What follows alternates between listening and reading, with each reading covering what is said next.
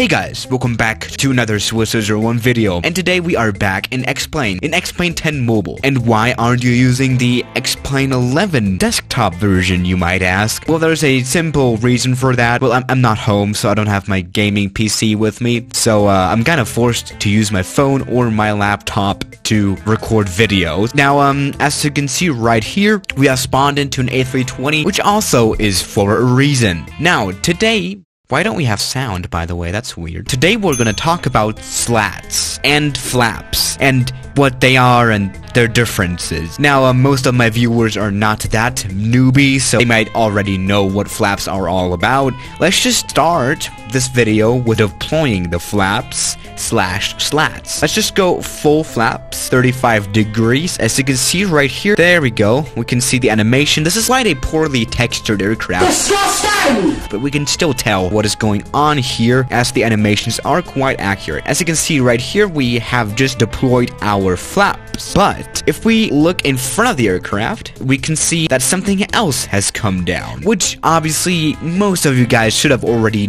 noticed before on an aircraft. Now, obviously, since the slats came out when the flaps came out, that's a weird sentence for some reason. You can definitely tell that it's kind of part of the whole flaps system. And what flaps basically do is it does magic, and it allows the plane to maintain a stable flight in lower speeds. That's kind of all what flaps do. And they also add some drag, which can be nice. And that's basically all the slats do. They basically give even more effect to the flaps, as you can see right here. Now, as you might know, some aircraft have slats, some don't. For example, I spotted a Dassault Falcon today, and that one had slats.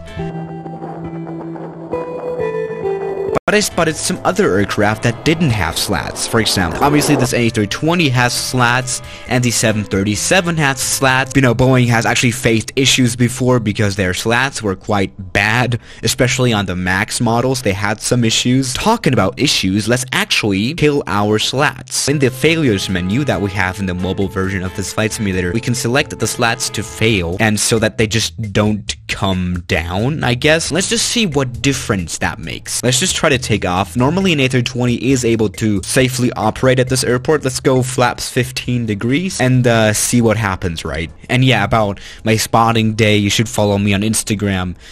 Thank you. And as you can see right here, the slats are straight as a candle. Let's see if we actually have any effect, and we are rolling off the runway. That's not good. Yeah, I've really forgotten how to fly a plane with your phone, but yeah. Okay. Normally we should already be able to rotate, and we have just rotate. It was actually not bad, was it? Can we go home now, or what is the plan? I mean, that worked, right? Oh, this was not too interesting. Let's remove the flaps too. I mean, what do we have to lose? Now, if we remove the whole flaps, actually, then we might actually have some effect, obviously.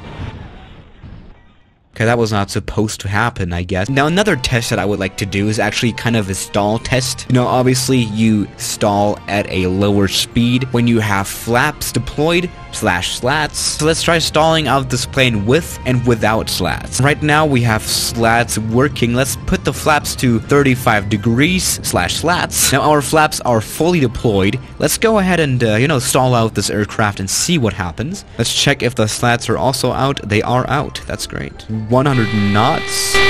100 knots is pretty low, actually. Maybe thanks to the slats. Yeah, the Airbus stall prevention system tried to save us here, but no. Alright, let's try the same thing without slats. Right, full power, and let's just casually take off. Alright, we have taken off successfully. Flaps are almost fully deployed. That is good. Let's just go ahead and stall out this plane again, as always. Let's see how long it takes until this plane stalls out. Okay. It was actually 20 knots earlier. Not too bad. And my recording stopped.